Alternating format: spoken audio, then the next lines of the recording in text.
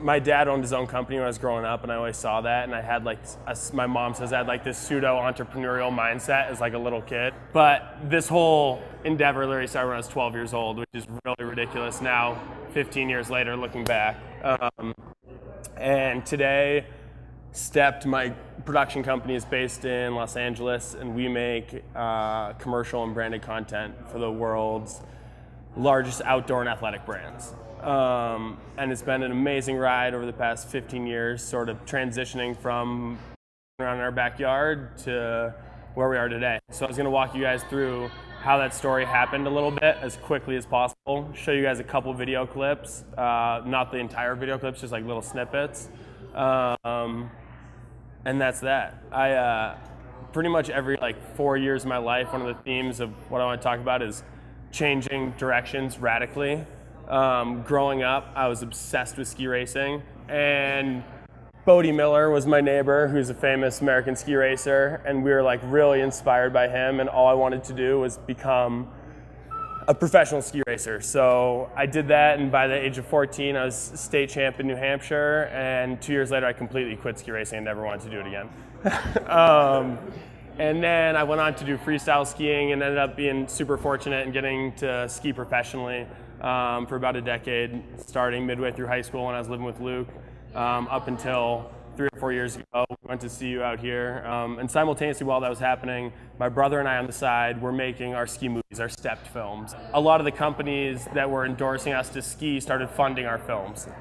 So as we were skiing professionally, our hobby as filmmakers sort of gained some traction.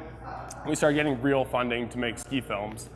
At the time, we had no intentions of taking the films further than just capturing the stuff we did on skis. Then all of a sudden I got into a string of really terrible, dumb accidents on skis. I ended up doing 4 ACLs, both shoulders, tore out my spleen, 5 concussions, 8 broken bones in like 6 years.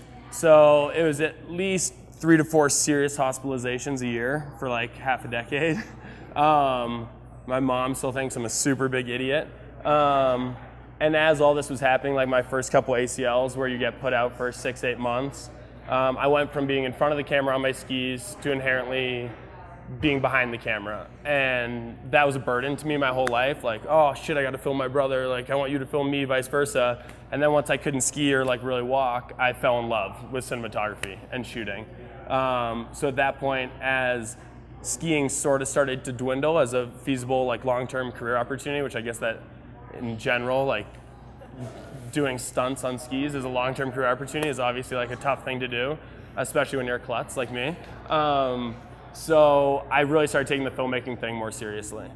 And I guess I want to show you one clip of when I went to see you and we were doing our ski films and traveling around. So this is when we were living in Boulder, like right up the street, doing really dumb stuff on our skis.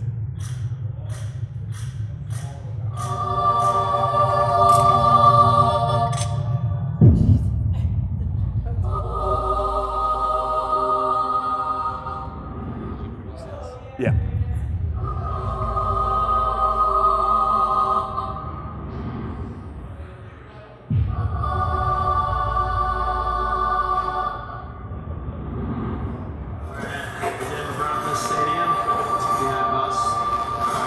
Pretty soon, but we're gonna try.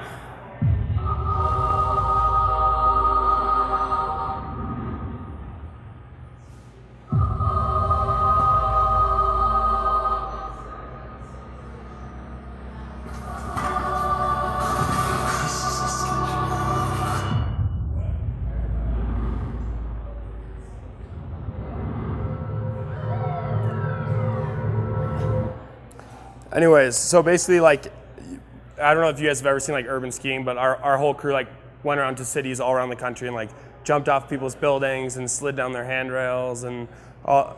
Is anyone not familiar with that? Because I guess we can play like some of the actual scenes so you understand what we're saying. Like, it's like really, really dumb.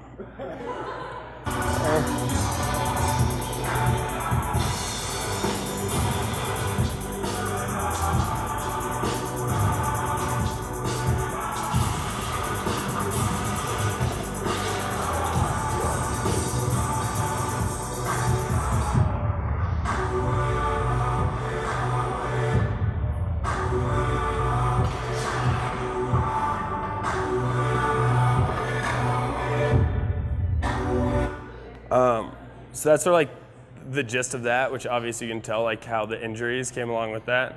But that was like the time when we were in college and like studying simultaneously, trying to ski professionally, trying to make films, living in Boulder, just like partying, just figuring out life sort of. And as like all that started coming to a close, like we started assessing like what was next, and just like the ski racing thing, which is something I thought I'd do for the rest of my life, and then the freestyle skiing thing I thought I'd do for the rest of my life, and then the making ski films I thought was like the thing. All of a sudden we had a pretty drastic shift of focus. I could no longer really ski, and we had filmed ski films for about 15 years, and I was just ready for something new. As all you know, because you're under 30, most of you, the media landscape and the internet has changed everything a ton. So all of a sudden, the brands that were funding our films, which we got lucky enough, like the North Face, Under Armour, these huge multinational outdoor brands, were looking for short form branded content, which I'm assuming is like a lot of the stuff you guys see on your Facebook page, on TV as commercial spots, etc. As we started taking filmmaking more seriously, we got some opportunities to start producing commercial spots for the same brands that had been funding our ski films. After a couple years of getting involved with that, I migrated down to LA, which is a big hub, LA and New York, for all the ad agencies and commercial producers. And we just started repositioning ourselves as a commercial production house rather than a ski movie company, which I think if anyone's been involved in personal business, rebranding yourself is always like a very interesting thing, because you have these pre-existing brand associations that everyone knows you by. And with the paradigm shift happening in the way people consume media, it sort of gave us an opportunity to simultaneously rebrand ourselves with that shift and go in that direction. And we got super lucky. We had a couple great opportunities early on. And now we have a team of people in LA that produces some really interesting branded content, a lot around athletics, outdoor adventure, music, fashion, a lot of different stuff. So I want to show you a second clip, which is sort of like coming from this, like the Boulder dum-dums, to sort of like what over the past 5 or 6 years we've transitioned to and tried to build in LA. So I'm going to play this whole clip, and this is what we'd show to an ad agency when we walk in terms of what we make. You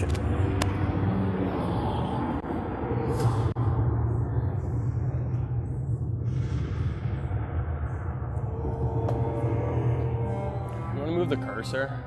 My name is Joe LaHoot.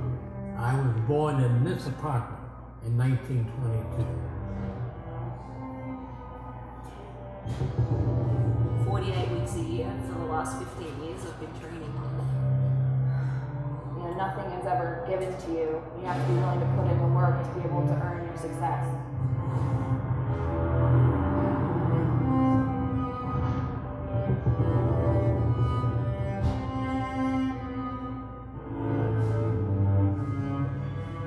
I love where I live, love where I play, and I'm blessed to call the Bay Area home.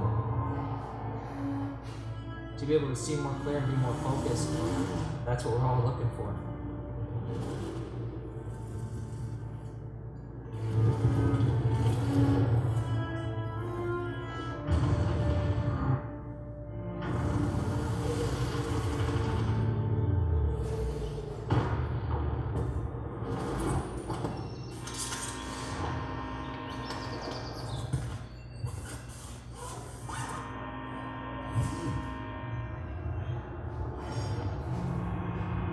Rolling up into a resort and clicking in your skis and enjoying that gravity is what skiing's all about.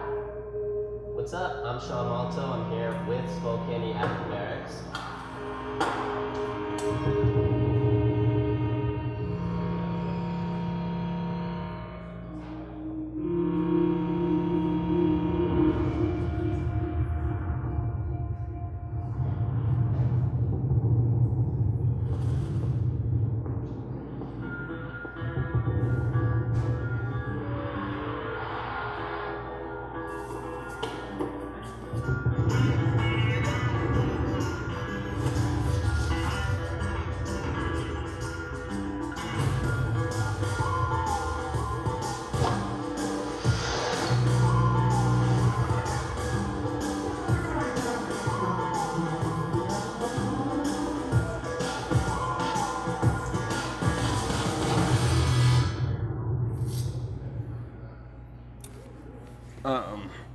So that you can see like sort of a cross section of like the visuals we usually capture, and some of those come together as 30-second commercials or 10 to 15 minute short films.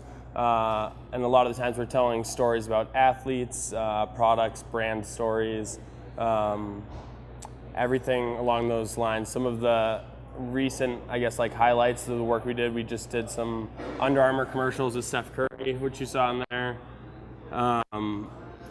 Ski film in Chile, a new YG music video, and a really eclectic spread of things, I guess, over the past few years.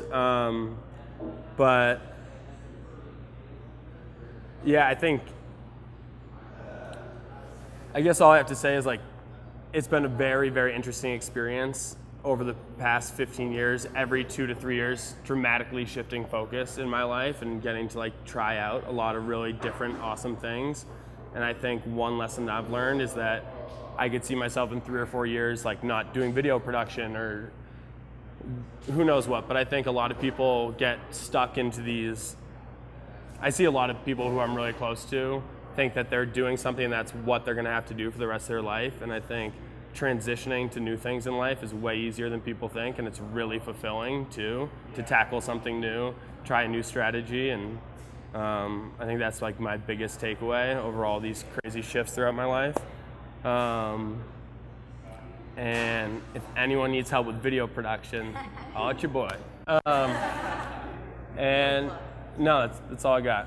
But, no.